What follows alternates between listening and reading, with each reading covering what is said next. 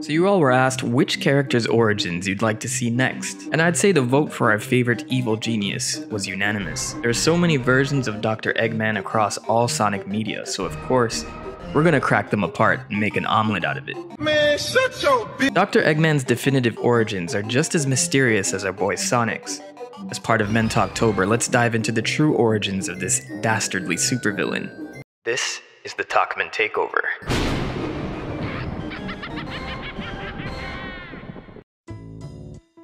Let's first go back to the original Sonic trilogy, where we see the first appearance of Eggman. Happy 30th, by the way, Eggman. No one really gives you any fanfare for this.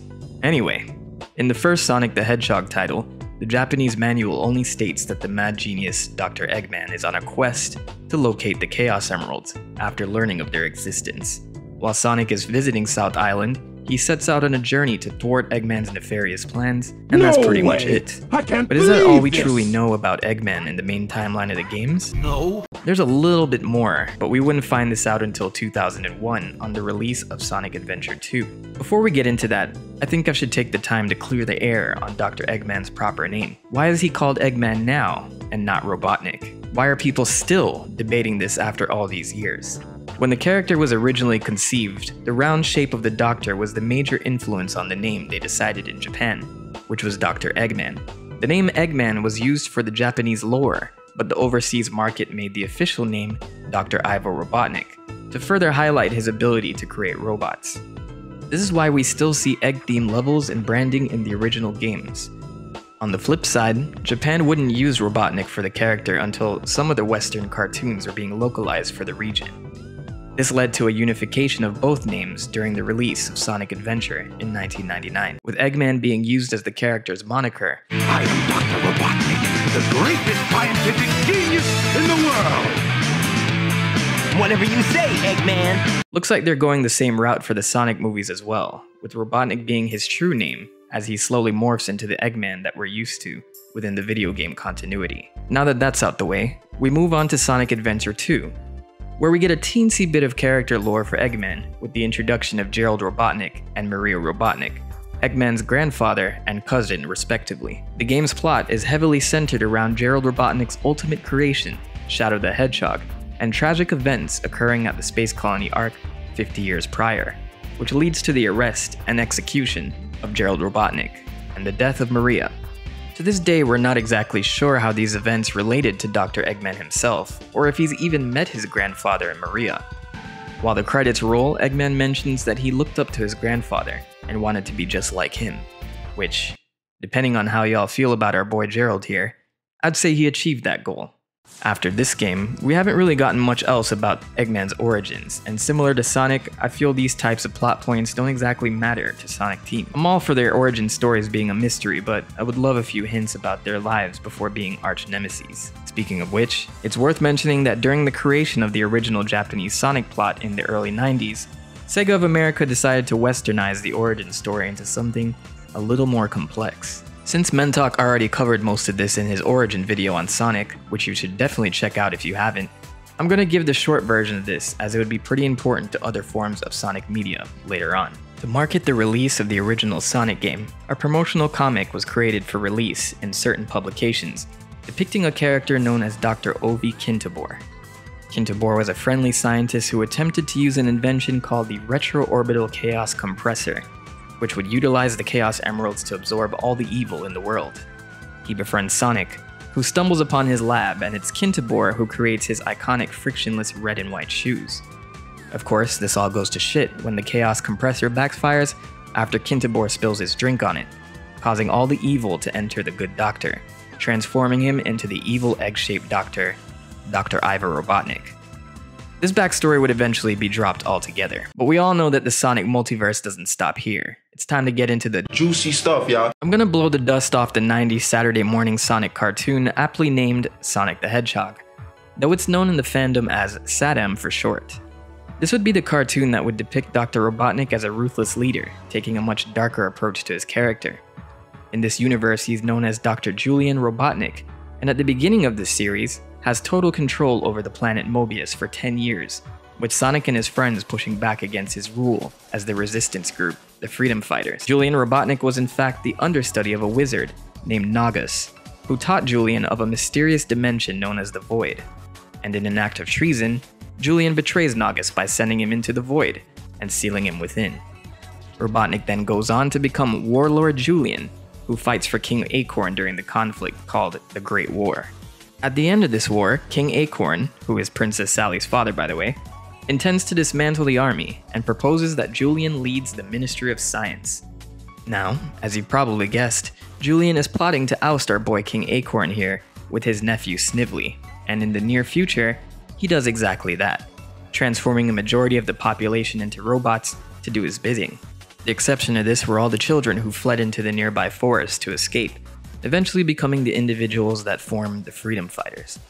While this show never saw more than 2 seasons, the head writer of the show, Ben Hurst, has said they intended for a deeper backstory for Robotnik, documenting him traveling to the current time in Mobius from the past.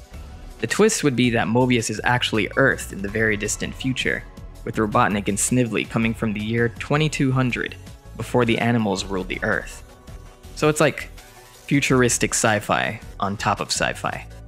I've always wondered how far they planned on taking this series, as a lot of the plot points seem way ahead of their time, before TV executives realized that children care about storytelling in their cartoons.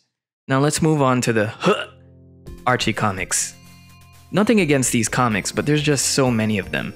Longtime viewers of this channel know we make any excuse not to read them. So in these comics, there are actually 2 incarnations of Dr. Robotnik. So let's start with the first one and work our way down this rabbit hole without confusing ourselves. The original Robotnik in the Archie comics is born as Julian Kintabor of the House of Ivo.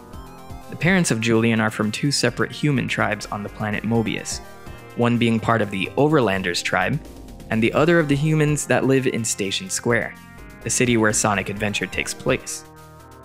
The Overlanders are 4-fingered humans, who at one point were the dominant species in Mobius, back when it was called Earth over 3,000 years ago. Okay, I'm sidetracking here, but listen to this. The Overlanders fought in a huge war called the Great War, with mutated creatures that were created from genetic bombs that alien invaders dropped on the planet. These creatures were animals that possessed a huge amount of human DNA, transforming into the anthropomorphic creatures that rule over Mobius in the present day of the comic. Yes, this is the origin story of the ancestors of all the Sonic characters in the Archie comic. Wild. Anyway, so Robotnik grew up among the Overlanders near the present day, where he plotted for greatness at an early age. Through sabotage and manipulation, he steps on all the Overlanders that gets in his way, and he even went as far as using living humans to test his war machines. Once the Overlanders figure out his nefarious deeds, they intended to imprison him, with Julian fleeing into the Badlands instead. There, he's discovered by Jules, Sonic's father in the Archie comics, and Sir Charles, Sonic's uncle. They bring him back to King Maximilian Acorn, who welcomes Julian with open arms as he agrees to fight for the king against their opponents, the Outlanders. Do you see how my boy Julian is playing 5D chess here? From there, the plot unfolds similarly to the Saddam cartoon, with Julian usurping the kingdom and making Mobius his own, transforming most of the characters into robots while he's at it. From there, the series progresses with Sonic and the Freedom Fighters taking on Robotnik's evil dictatorship. In a story arc known as Endgame, no, not that one. This Robotnik has one final clash with Sonic, attempting to use his weapon, the Ultimate Annihilator, to take Sonic down. Turns out his nephew Snively sabotaged the damn thing, and Robotnik's particles scatter into the wind, killing off this version once and for all. So where does the other Robotnik come in? Well, while the Freedom Fighters are rebuilding Mobius after defeating the original Robotnik, another mysterious being begins interfering with the planet. They discover the being is an entity known as Robo-Robotnik, an alternate version of their own Robotnik from another universe. So now that we opened up the multiverse, the plot goes crazy. In Robo-Robotnik's universe, he actually manages to defeat Sonic, but of course, this wasn't enough for this version of the Doctor. He goes after Sonic and the Freedom Fighters in the main universe, and unlike his own world, he's quickly thwarted, his robot body destroyed in the process. Unbeknownst to Sonic and his friends, Robotnik has the ability to transfer his consciousness from his robot body and into a body made in the likeness of Dr. Eggman from the adventure game that were released around that time, eventually changing his name fully to Dr. Eggman. This becomes the Eggman that's seen in the comics until they were discontinued in 2017. So I hope that origin story didn't make your head spin, but you probably are starting to realize why I avoid the Sonic Archie comics. The next few forms of Sonic media will be a little less in-depth with Dr. Eggman's backstory, but I think there's some interesting bits here to discuss. First up is the Sonic the Hedgehog manga that I've never really talked about before. It was published by Shogaku Yonensei in the early 90s as a standalone story. In this story, Dr. Eggman actually takes an interest in Sonic himself, rather than the Chaos Emeralds or other sources of power. He's interested to figure out what makes Sonic tick, and how he's able to harness the powers of Sonic for his own use. I may talk about this entire manga in a separate video, as it details Sonic living a normal life as a hedgehog named Nicky, but also being able to transform into the hero Sonic the Hedgehog as a totally different identity. It's fun stuff, and I think the obsession that Dr. Eggman has over Sonic's power is kind of alluded to in the current movie series. Then there's the 90s cartoon Adventures of Sonic the Hedgehog, a more lighthearted take on the series with a more slapstick Bugs Bunny versus Elmer Fudd type of relationship between Sonic and Robotnik. He has no true origin story in this cartoon to speak of, and pretty much has a different plan to take over Mobius in each episode, which is aptly thwarted by Sonic and Tails every time. He's joined by Scratch, Grounder, and Coconuts as his main robotic sidekicks, as he strives for a higher level of villainy. Funny enough, there's one episode called Best Hedgehog that dives into his past as a teenager, where he attempts to win over his crush, Lucinda, at his high school. He goes as far as trying to off the man that she has a crush on, and you know, he's somewhat successful. It's revealed that he held this man captive for decades until Sonic was able to free him. Also, his mom appears a lot in this show, and it's very unnerving. We also have Sonic Underground, another cartoon from the 90s, with this version of Robotnik being very similar to the Saddam cartoon. Though we have less of an idea of where he comes from, he overthrows Sonic's mother, Queen Alina Hedgehog, from the throne and takes control of Mobius. He leaves the nobility of the planet alone during his rule, allowing them to pay tribute for lenience. Most of his time in the show is spent making sure his rule is uncontested, searching for Queen Alina and her 3 children in the process to avoid a prophecy of overthrowing his dictatorship. The show was cancelled pretty quickly, so unfortunately, we never see that prophecy come to pass. Sonic X is an anime that was released in 2003, which for the most part sticks pretty close to the lore of the games at the time. There are slight variations throughout, but character-wise, the personalities of the main cast are pretty consistent with the games. Dr. Eggman in particular is still Sonic's arch-nemesis, with no origins to truly discuss. In the very first episode, he uses a machine that utilizes the Chaos Emeralds to perform Chaos Control, which transports the entire main cast to an alternate dimension, or planet Earth in this case. They spend most of the time saving the day from Eggman's plans while trying to find a way home. Season 2 of this show takes the story from Sonic Adventure 1 and 2 and adapts them into its own story arc, where we learn that Dr. Eggman was actually born on planet Earth, where the main cast is stuck. This revelation occurs around the same time his grandfather, Dr. Gerald Robotnik, is introduced into the story, since he's the scientist who created Shadow the Hedgehog on the Space Colony arc. Though it isn't exactly explained how Dr. Eggman ended up in Sonic's world, the assumption is that he was somehow transported there at a very early age. By the way, this is unrelated, but I find it funny that they call him Dr. Huevo in the Spanish dub of this. ¡Nudillos! ¡Atrápalo! ¿Es huevo? Shout out to my Latin viewers out there. I want to give an honorable mention to a video by Mugi Mikey that was released a few years ago called His History Revealed, a Dr. Robotnik biography. It's an extremely well done narration of how Eggman becomes the mad scientist he is by taking some inspiration from a lot of the lore I've presented to you and adding its own creative liberties. It goes into the tragic relationship with his father and past romantic relationships that slowly tear apart this innocent human being into a psychotic villain. I guarantee you won't be disappointed. It's at 1 million views at the recording of this video, so I suppose everyone else liked it too. Last but not least, let's talk about the newest incarnation of Robotnik from the Sonic movie played by Jim Carrey. In the movie, Sonic flees to planet Earth by using a special set of rings that allows him to transport to different worlds. Heading to Earth at a young age to avoid mysterious captors, he stays hidden from the human race for quite a few years, spending a lot of time in isolation using his supersonic speed. One day, in his frustration, he releases a significant amount of energy, knocking out the power grids in Green Hills, Montana, which has the government step in to investigate. They hire Dr. Robotnik to resolve the issue quickly, and while his origins aren't explicitly shown, Robotnik has a tendency to monologue a few times, revealing more about his past.